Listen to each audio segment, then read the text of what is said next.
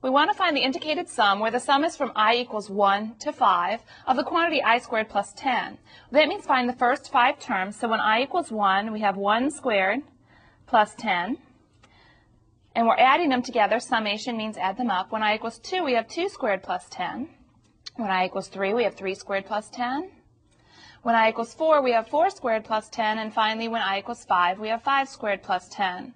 So the indicated sum would be 1 plus 10 plus 2 squared is 4 plus 10 plus 3 squared is 9 plus 10, 4 squared is 16 plus 10, and 5 squared is 25 plus 10. So we have 11 plus 14 plus 9 and 10 is 19, plus 16 and 10 is 26, and 25 and 10 is 35.